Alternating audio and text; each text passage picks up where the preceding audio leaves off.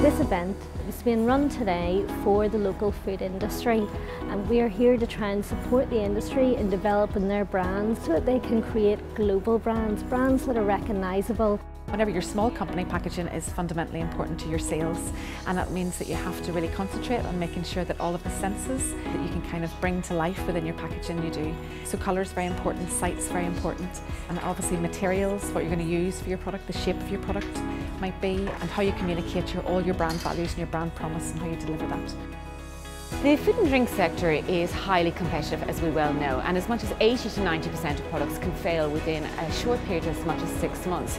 So it is vital that any food and drink producer actually uses every attribute that they have in terms of the appearance of the product, the smell of the product, the sound of the product, the texture of the product.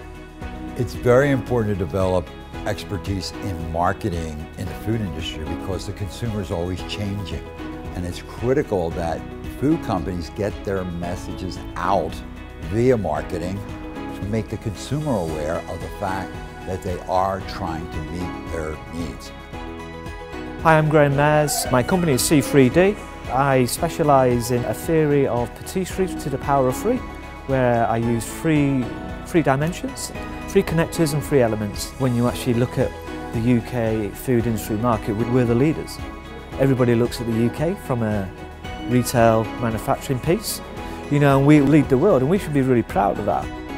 Brands need to open their minds to the fact that they can appeal to consumers in completely new and innovative ways that break through the vision overload.